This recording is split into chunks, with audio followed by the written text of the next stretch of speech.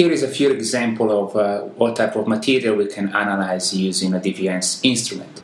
Those are just a few of the many types of material that can be analyzed. Every type of material that have a particular type of absorption can be used for this type of analysis. We can technically analyze straw and grass seed material. Any food material in reality can be analyzed. Obviously, DVS is particularly indicated for porous and semi-microporous material, such as avisal powder, molecular sieves, zeolites, and metal organic frameworks.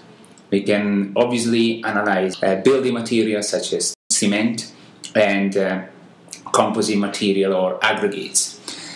And we can also analyze fibers and leaves. Here an example of a particular different type of material such as tent for medical or biomedical application, and obviously natural fibers.